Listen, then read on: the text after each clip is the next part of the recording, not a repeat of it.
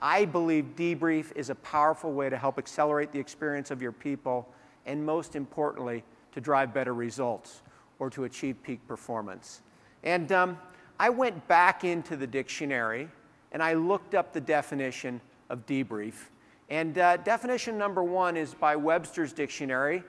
And I was a little disappointed in the definition I found there. As you can see, Webster thinks that debrief is only for the military.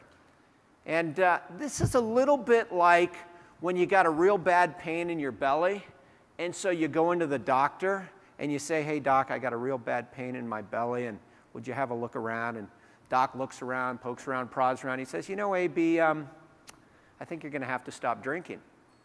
And what do? Well, you get a new doctor. So I went and got a new dictionary. And this is second definition is from the American Online Dictionary. And the AOL Dictionary says briefing is only, or debrief is only for like secret agents like Austin Powers or James Bond or I don't know what.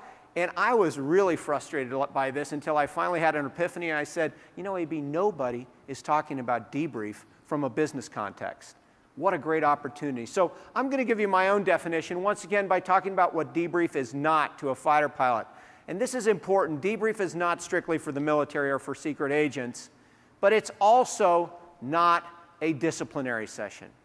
I can't tell you how many people in the business world seem to think debrief is like bad news coming.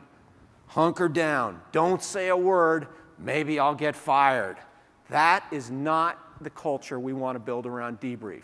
Debrief's not a demotion, it's not a performance review, and it is certainly not a judgment of your character. In a fighter squadron, debrief is quite simply a sacred learning environment. Debrief is designed to accelerate the experience of the individuals and the team. And as importantly, it is a safe way to give our leaders honest feedback so they can make the right decisions to keep our organization getting just a little bit better every day. I mean, that's what debrief's about, getting just a little bit better every single day.